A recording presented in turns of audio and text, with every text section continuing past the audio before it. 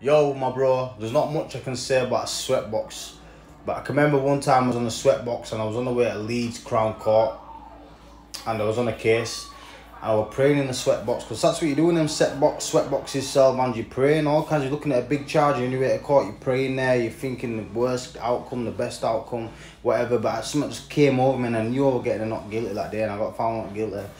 You know, and that happened in a sweatbox, because when you're in there, you just got thoughts rushing through your mind, loads and loads of different thoughts, man.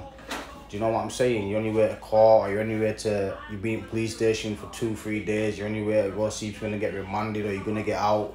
So it's not a nice place to be. When you're in there, it's just all negative, man. You know, you're worried about, probably haven't spoke to your missus for a few days, you haven't spoke to your family for a few days. You know what I'm saying? You've got all them stresses going on in a sweatbox, man. You know what it is? Come and think of it, a sweatbox is actually an amazing place, isn't it? It's a different sort of place, because when you're in there, you're just thinking all these thoughts are rushing in your mind. You know what I'm saying? It's kind of mad, actually, that I'm actually deep in it like this.